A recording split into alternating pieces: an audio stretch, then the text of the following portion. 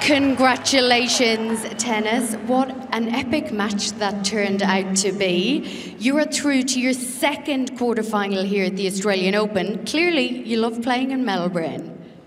Yeah, thanks, guys. That was fun, right?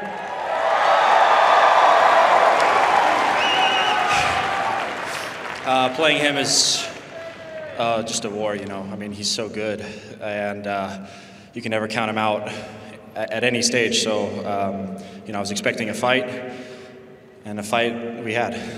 It was definitely fun to watch, and you certainly had a battle. There was a lot going on at the end of the first set, early in the second set. At one point, Fabio's ripping off his shirt, then he's having a medical timeout. What's going through your mind then? Well, I was kind of tired too. I think the end of the first set was really physical. It got really tough, and honestly, I didn't mind the break, but I wanted to keep my foot on the gas at the same time, so just tried to stay calm and stay focused. You certainly did. What about you? You had some medical attention also. Anything you're concerned about going into the quarterfinal? No, because I'm in the quarterfinal. Adrenaline fixes everything. Exactly.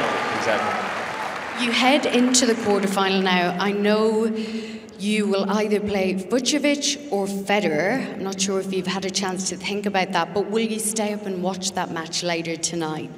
Yeah, for sure. I think it's going to be a great match. Martin's playing phenomenal, and Roger's Roger. So, I mean, I think you guys should head over there if you can.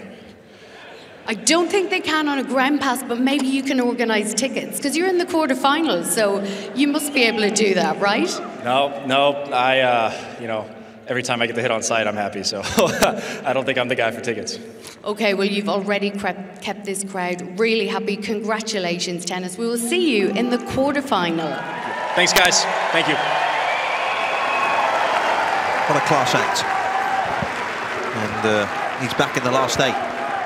Doesn't need that last eight club membership, does he? He already got it 2 years ago, but he's just cemented his spot there, Brad. He gets twice as many tickets for the rest of his life. Nice. Final eight club's an awesome thing at